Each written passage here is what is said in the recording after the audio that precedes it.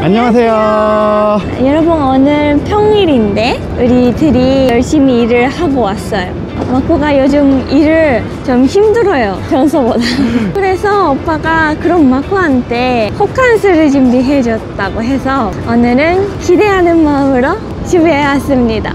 아, 진짜 마코가 전부터 계속 여행 가고 싶다고. 근데 문제는 마코가 휴가가 없어요. 맞아요. 그래서 저희가 어디 멀리 갈 수는 없고 전부터 진짜 와보고 싶었던 진짜 도쿄의 MZ세대의 핫플레이스, 시부야에 미야시타 파크라는 유명한 데가 있어요. 여러분도 만약에 일본에 와서 시부야 오면 꼭 와주시면 좋겠는, 분위기 너무 좋은데. 진짜 서울에 홍대가 있다면 도쿄에는 미야시타 파크가 있는 것 같아.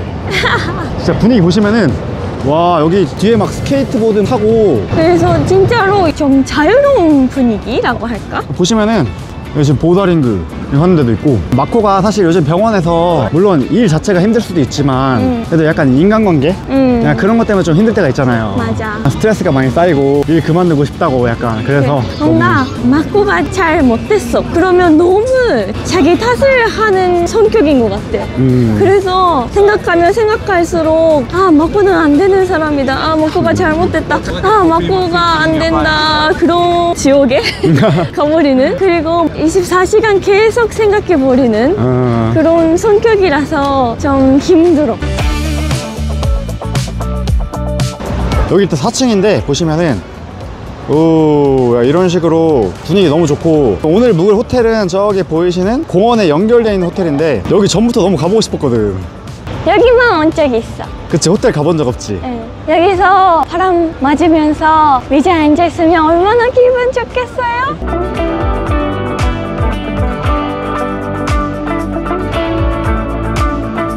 와, 여기 스타벅스도 있네. 여기 앉아서 마시면 최고죠, 진짜. 네, 너무 좋다. 진짜 뭔가 도쿄 한복판 시부야에 이렇게 자연이랑 같이 어우러진 곳이 많지 않죠. 시쿠엔스 미야시타 파크? 도착. 오, 얼마만에 호캉스야, 마코? 그러니까 여기 재밌겠지? 가고 싶었어. 그러니까. 진짜로. 와, 여기도 뭔가 맛있겠다.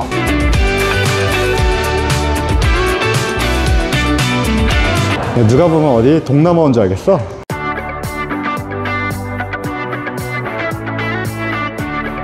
이거. 여기 체크인이요? 그런 거 같은데? 신기해. 여긴지 몰랐었어. 마코 어디 가나 했어. 어떻게 알았어?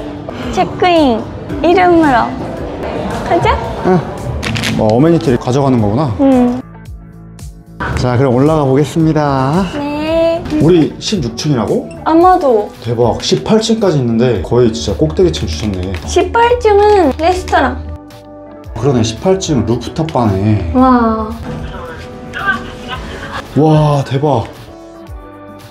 야, 이거 라인이랑 뭐 콜라보 하나 보네. 와, 너무 귀엽다. 왜 이렇게 귀엽냐? 그러니까 아, 진짜 여행 온 느낌. 설렌다. 우리 봐, 여기. 여기야? 응, 너무 귀여워. 안녕. 어때? 짜자잔. 도쿄니까 야경 진짜 기대된다. 슬퍼. 와, 입구부터 뭔가 장난 아니네. 와, 너무 넓다. 예쁘다. 봐봐. 귀여워. 오, 서울에서도 있어. 너무 귀엽네. 와, 너무 예뻐.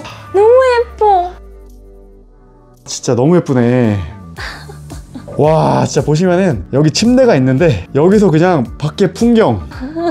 와, 야, 이게 도쿄죠, 여러분. 일단 여기 밑에 미야시타 파크 연결되어 있으니까 보이고, 저쪽에 높은 빌딩 있는데 저쪽에 이제 시부야역, 이제 오른쪽이 이제 시부야.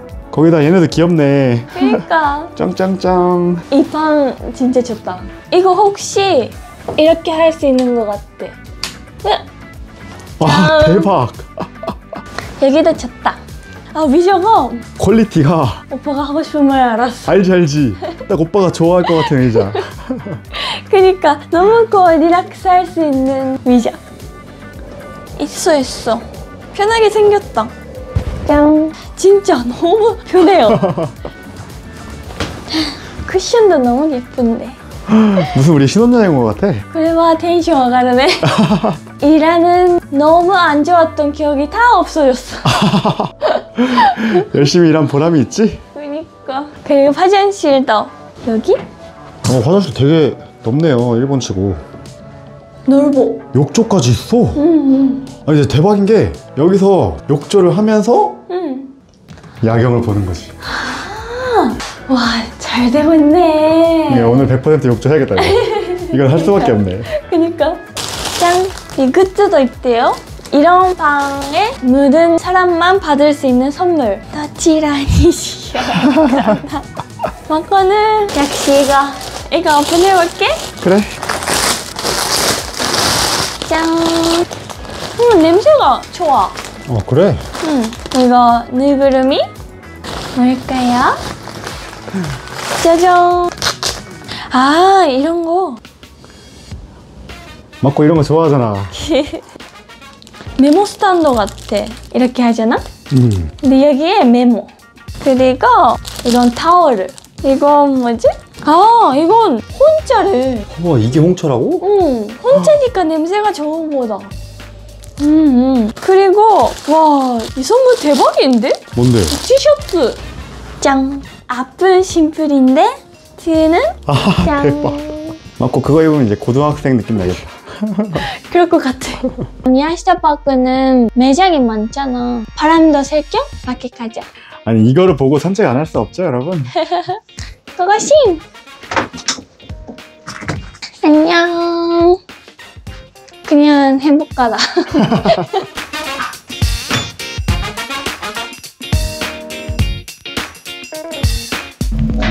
와 대박이네. 이게 바로 시부야죠 여러분. 와 대박. 아, 기분 좋다. 자 보시면은 진짜 바로 이렇게 공원 나올 수 있고, 시부야가 도쿄에서도 교통 진짜 좋거든요. 시부야 여기서 진짜 가깝고, 여기 미야시타 공원이 진짜 쇼핑몰도 많고 카페도 있고 음식점 마실 때도 있고 너무 편한 것 같아. 맞아. 그리고 여기가 맛있는 식당들이 너무 많은데 다 가보고 싶어. 바로 밑에는 이제 시부야 거리가 있고요. 바로 이렇게 음식점이 있고. 많다 너무. 야 분위기 진짜 좋다. 도쿄에서 호캉스 처음이잖아. 응, 맞아. 어때? 뭔가 신기하네. 설레. 네온 카스테라래요. 처음 봤네. 아까 엄마가 좋아해서 항상 사고 파는 거. 이게 바로 그 유명한 도쿄 바나나죠. 티셔츠도 있고. 오 그거 뭐야? 요즘 핸드폰을 이렇게 하는 거, 이렇게 하는 거 알아? 아 이거는 여기 호텔 한정판. The next day.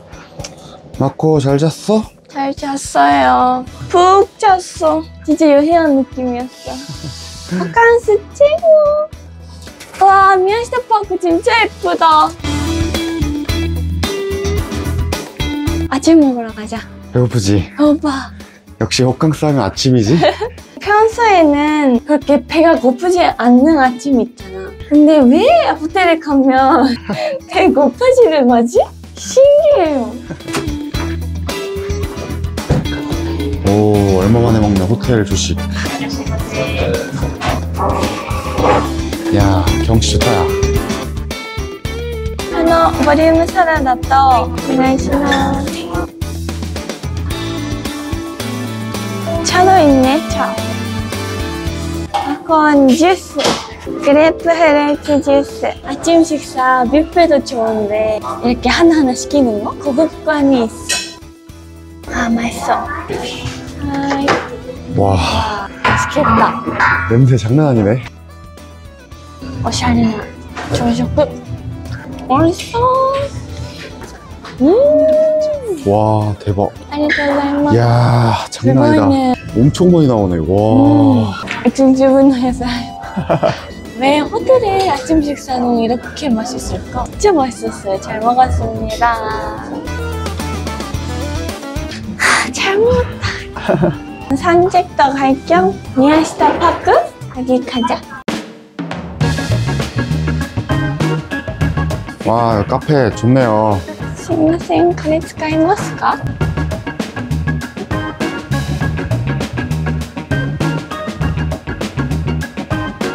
이거요? 와. 와, 귀엽다. 맛있다. 마코 오랜만에 호캉스 오니까 어때? 뭔가 이렇게 좋은 호캉스 하려면 일해야지. 아 근데 파이팅 해야겠어. 근데 이 호캉스 덕분에 일하는데 싫어했던 나쁜 마음이 다 잊어버렸어. 일하고 싶어서 하는 사람이 어디 있겠어요. 그치? 이렇게 가끔 자기한테 선물하고 파이팅 하는 거지? 자, 그럼 여러분도 살아있으면 좋은 일도 있고 나쁜 일도 있잖아. 나쁜 일만 있는 게 아니니까. 이렇게 좋은 일도 있으니까 열심히 파이팅 합시다. 그러면 봐요.